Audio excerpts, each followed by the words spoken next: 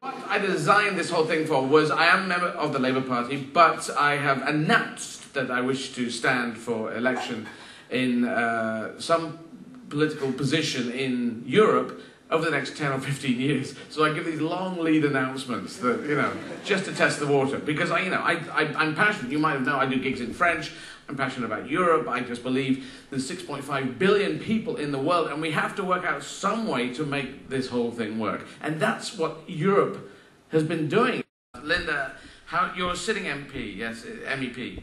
And for how long have you been? I've been MEP for 11 years for this region. So how did you get into politics? Because there are people here who want to get into politics. Are there certain Labour activists here, people who are members of the Labour Party? Make kind of noises. Okay, 12. Okay, hands up anyone who's a Lib Dem. Yeah, let's move here. Anyone Tory? No, it's cool. It's cool. People should come in and have a chat, you know, and there were Tory people in the last place. So it's all about talking, so it's all cool. So how did you get into it? Well, I joined because of the Tories, because I joined the Labour Party the year Mrs Thatcher became the Prime Minister. Ah.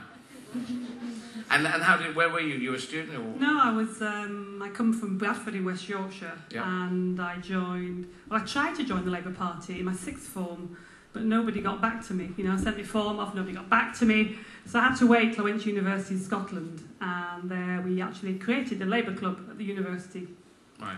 And I've been active since then, since 1980. So you just pushed your way through that thing. I mean, you have to hustle. It's energy, showing energy and initiative, which is going to attract people's attention and get you so that you can. Yeah, I think if you go into politics because you feel you want to change things, and I think people of all parties who join politics want to do that. They see that, you know, somebody's going to take decisions that govern our lives, and if you don't agree with the ones that you're seeing, you have to get involved to change them. And that's what I felt when the Tories won power in 1979. Are you from Sheffield? Do you live here? I live in Sheffield. Yeah, I live in Sheffield as well. And I spent the when I graduated, I couldn't get a job in 1984. And, I mean, Norman Tebbett's probably history to most people here. But I can well remember him saying, get on your bikes. You can't get a job, get on your bikes. And I left Edinburgh as a student, went to Brussels to work and worked there for 7 years.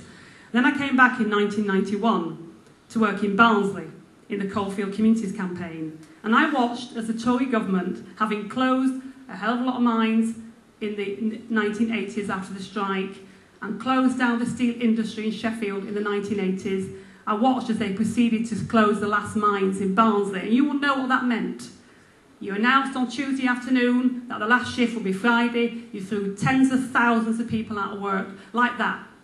Unheard of across Europe. Didn't happen in other communities.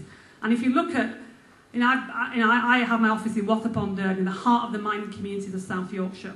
When I look around there, it is transformed under the Labour government. There is no comparison with the Barnsley, the Rotherham, the Doncaster, the Sheffield that I knew. How would you improve the understanding of the EU? It's really confusing, and I do policy. So, Jack, do you want to start this time? I'd like Linda to start. Okay. It's true that the way the EU works, even if you study in politics, doesn't seem that easy.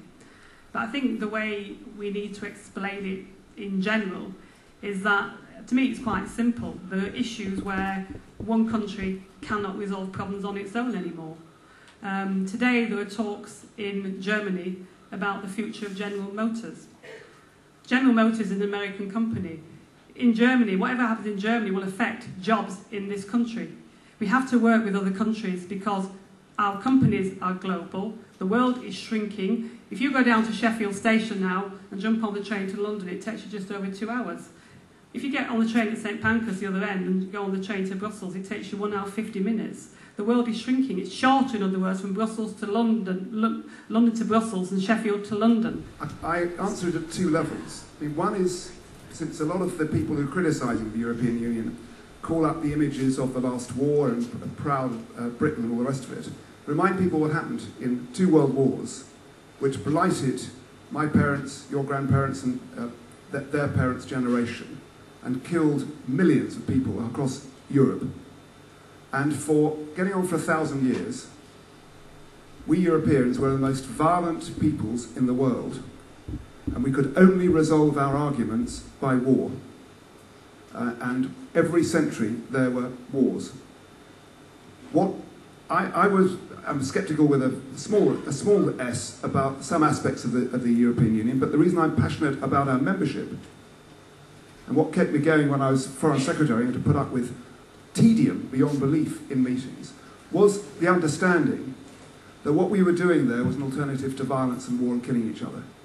And there really is a great good which has emerged out of the European Union. What I'm saying is that the United Kingdom learning to work together, and to explain that, and this is why I'm trying to use my brain that can hold a lot of weird stuff in, so I can hopefully put forward the ideas of Europe, which I think are positive, learning to work together. Otherwise, what's the point of civilization? What's the point of us being on the planet if we're not trying to make it all work? So the people saying pulling out of Europe, it's what we do. Civilization is what we do. That's what I feel. The United Kingdom is a great example of countries coming together and working together, and we don't lose our identity as well, which is something I've noticed. If you watch the Scottish play the English in a football game, the Scottish are rather Scottish and the English are rather English.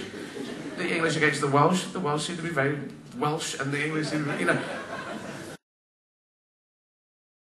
And there, that gentleman there. Oh God, I can't believe it. I'd like to put this to Linda. It's a bit of a simple question, a lot simpler than the European elections be. I'd just like to ask you, cake or death? You can't ask.